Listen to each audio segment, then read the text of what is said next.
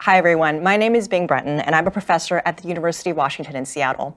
In this next series of lectures, we're going to be talking about one of my favorite topics, nonlinear dimensionality reduction, sometimes also known as manifold learning. So what is this field about? What is actually a manifold? We're going to be breaking it down and going through some of the most popular ways of performing nonlinear dimensionality reduction. We're also going to be giving some examples and talking about different ways in which you can and also cannot use manifold learning as a tool in your work.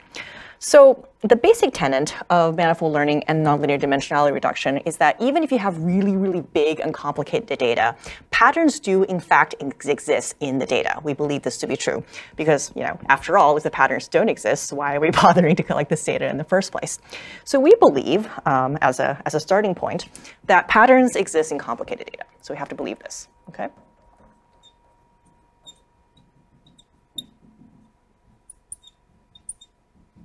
Now, when we're talking about dimensionality reduction, part of the problem is that we have to be able to visualize the data. Now, I, and hopefully most of you, are humans who are constrained to walk around in this three-dimensional world.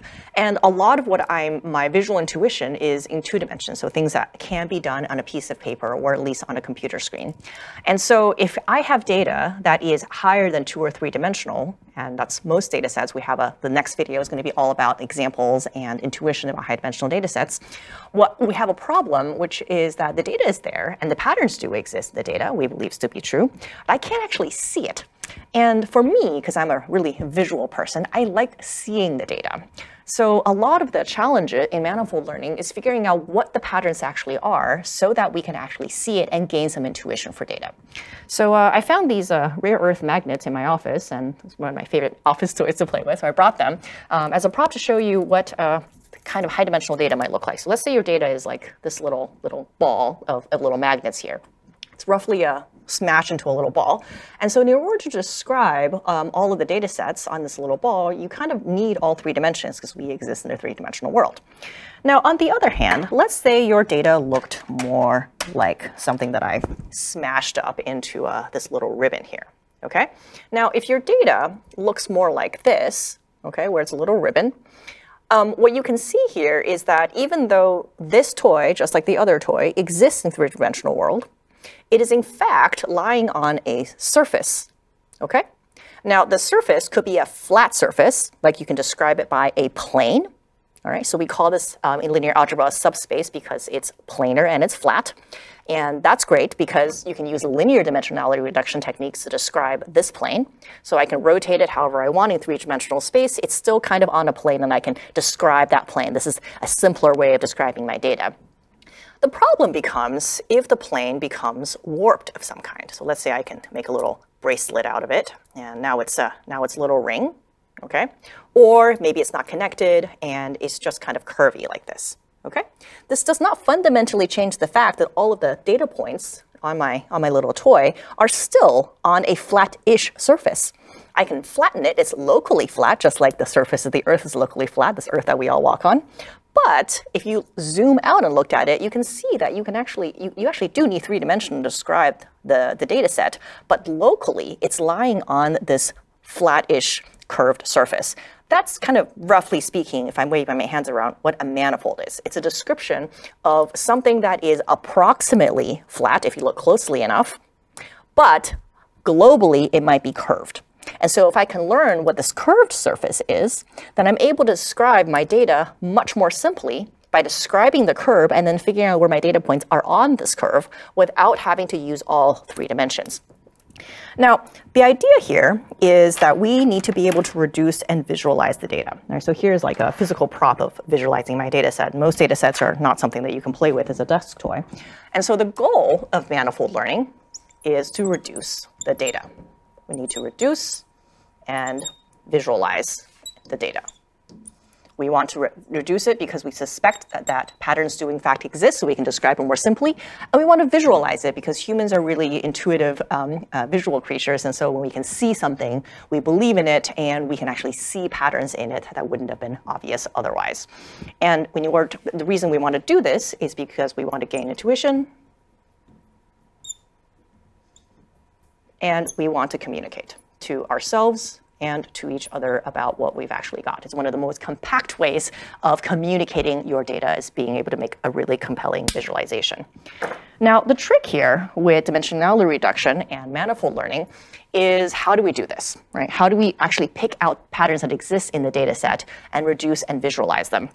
So it turns out that, as hopefully I can demonstrate again with this little toy here, it has to do with this notion of what's actually close, like what's similar to each other. Like, am I similar to my cousin more than some random person on the street? Probably, but like, how do you define that?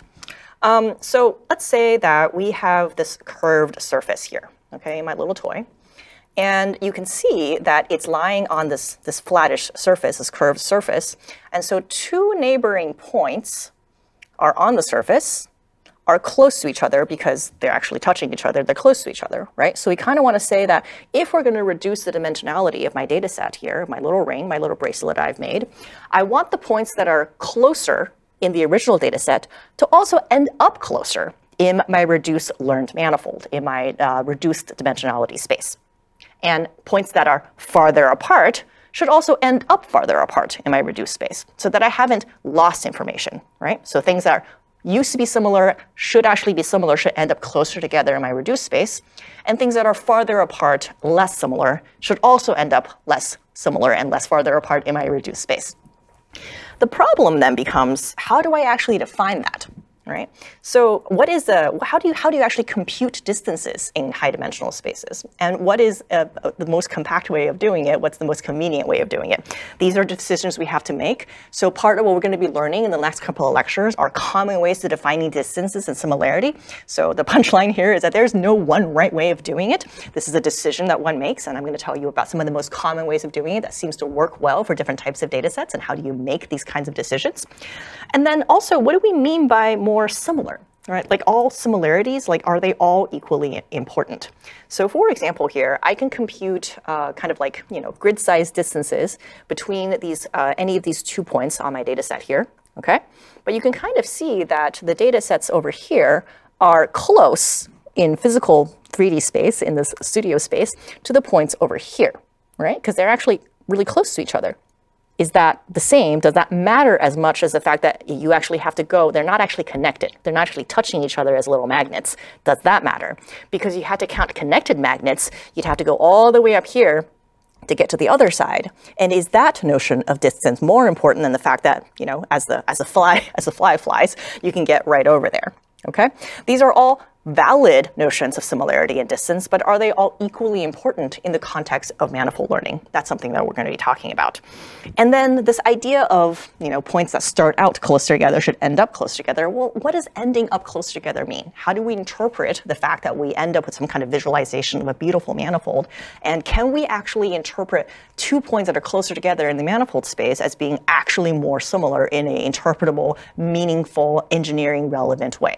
This is something that we'll discuss as well, because it is variously different depending on the algorithms you use, and also on your notion of distance. So we're going to dig right into it in the next lecture, but I'm going to leave you with the idea that manifolds are everywhere. We're going to do some manifold explaining right now. But there's no one right way of doing manifold learning. We're going to start by looking at some linear methods first and trying to draw connections between our notions of similarity and distance with some linear algebra and some linear dimensionality reductions that you've already heard about earlier in the series.